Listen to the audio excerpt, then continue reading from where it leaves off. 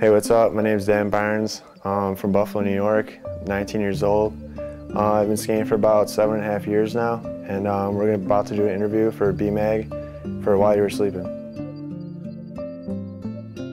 I like switch-ups and I like solid tricks, just kind of what I'm in the mood for, but definitely would prefer to see a nice solid trick done like properly and to like your fullest potential, make it look good. You see a lot of people doing switch-ups and just kind of one trick is just all sloppy and they're going from it. Just, it just doesn't really catch the eye that much. So I kind of work from the first trick up.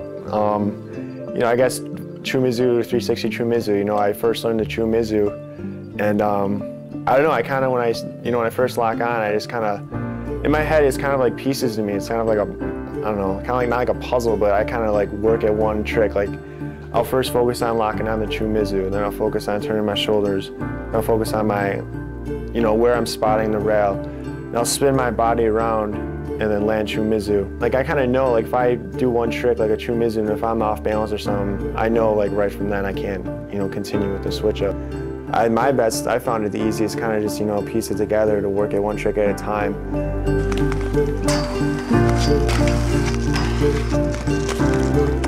It's the first time I saw the USD video, Coup d'etat, Dustin Latimer section just pretty much blew me away. It really caught my eye, and I was just starting out and I really didn't have like someone to look up to at the time. Just how he makes everything look, he grabs his backslides, just everything from the way he dresses to the way he skates, and I just think that's awesome.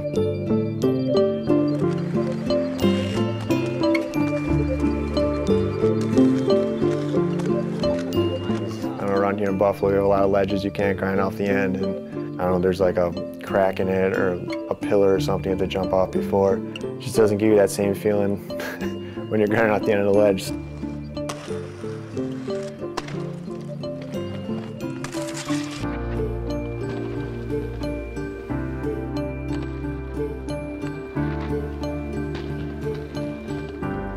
So you can like grind off the end, maybe throw a spin in or something, or just cruise off the end. It's definitely a very good feeling. I don't know, style just seemed like it was probably like the most important, the most important factor in like rollerblading. I know when me and my friends first started, I mean, one of us would do a sick trick, but we'd be so critical and be like, that didn't look good, that didn't look good, and we always just strive to make our tricks like look proper and solid. So style is kind of a gray area, but probably the most stylish skaters are, well, for one, definitely Dustin Latimer and Coup d'etat and Mind Game, Brainfear Gone era.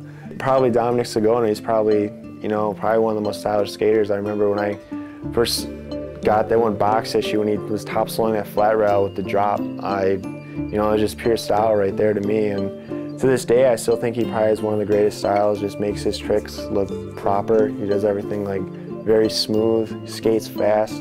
Don Bambrick's probably another one of my, top stylish skaters I like to watch. Yeah, I forgot. Definitely Gary Murphy for sure. When you can do a trick solid and make it, I guess, look good and have total control, I think that's like stylish in my opinion. In regards to falling, I mean, I fall for sure. I take my hard slams. I mean, I'm kind of a big kid, so I definitely feel it.